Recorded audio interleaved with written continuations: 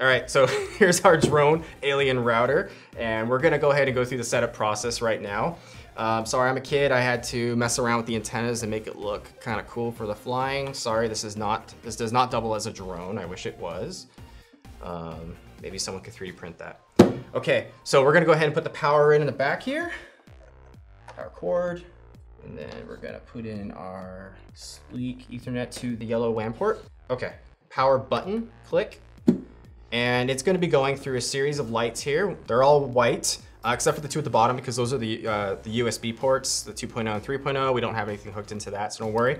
So the power's at the top. Right below it, we have the internet one, and that one's white, so that's good to go. 2.4 and 5 are both on as well. So everything looks like it's fired up and it's ready to go here. So what we're gonna do is go into our computer. First thing we're gonna do is take a look at our Wi-Fi configuration card. This is going to show your SSID and your password again. And I'm gonna go ahead and check out my Wi-Fi networks, and I'm gonna go ahead and click on that.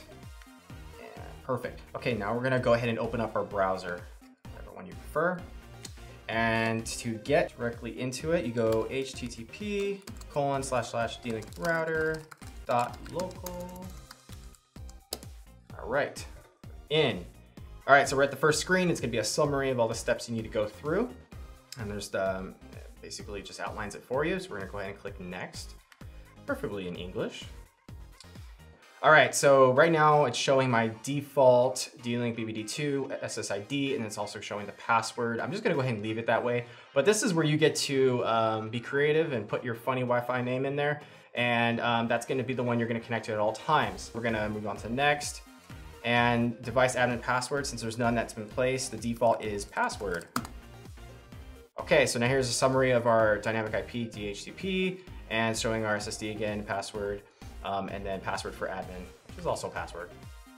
And it's gonna ask you if you want to register for my D-Link or if you have an existing account you wanna link this router to. What's great about that is you can go ahead and log into your router remotely, and you can, kick devices off if you need to, or do any certain configurations from afar. And all right, so here's the ultimate summary, including the device admin password, Wi-Fi network name, password. Okay, we're all good, finish. So that's everything, guys. Once we get in, we're gonna go to a really easy dashboard, and from there you can do further configuration. But at this point, we're up and running. We could get a device on, and I think we're good to go. So thanks for joining, guys, and we'll talk to you soon. Have a good one.